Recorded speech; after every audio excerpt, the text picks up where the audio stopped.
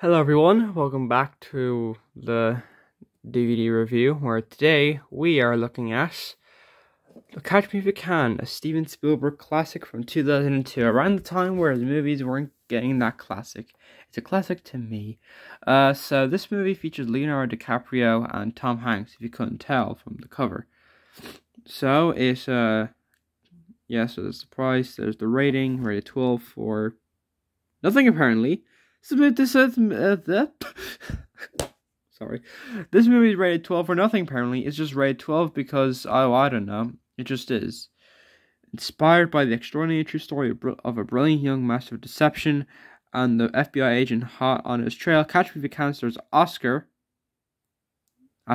nominee Leonardo DiCaprio and two-time Academy Award winner Tom Hanks in one of the year's most acclaimed hits. From three-time Oscar winner director Steven Spielberg, Catch Me If You Can follows Frank W. Abagnale Jr. as he successfully passes himself as a pilot, a lawyer, and a doctor, all before his 21st birthday. The film comes very highly recommended. Jonathan Ross, film 2003. One hell of a ride, says Empire.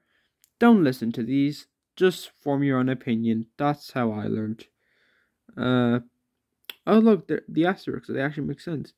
Best supporting actor nomination, What's Eating Gilbert Grape. This was before, Leonardo DiCaprio got any awards for his movies. His first movie award for acting was acting in The Revenant, even though everyone said it was for Wolf of Wall Street, but there we go.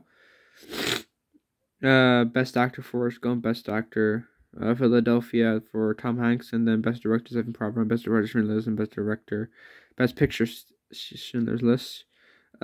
Subtitles, languages, still rated 12 for nothing. This is a 2004 DVD release. It's 2 hours 15 minutes. It's in color, because of course it is. What the hell is this? It's like sort of meshing with the white. That doesn't make any sense. So this is the DVD disc itself. That's definitely an age rating.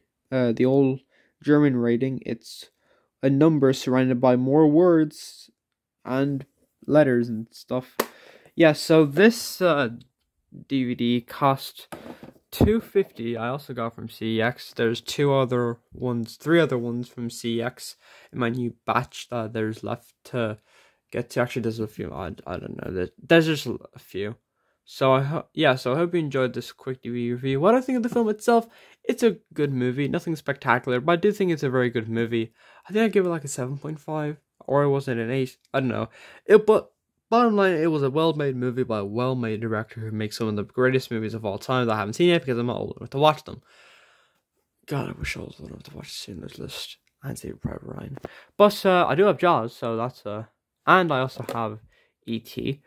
Yeah, so I hope you enjoyed this quick DVD review. Not really quick anymore, it's 3.5 minutes. Make sure you like and subscribe to this video, and goodbye.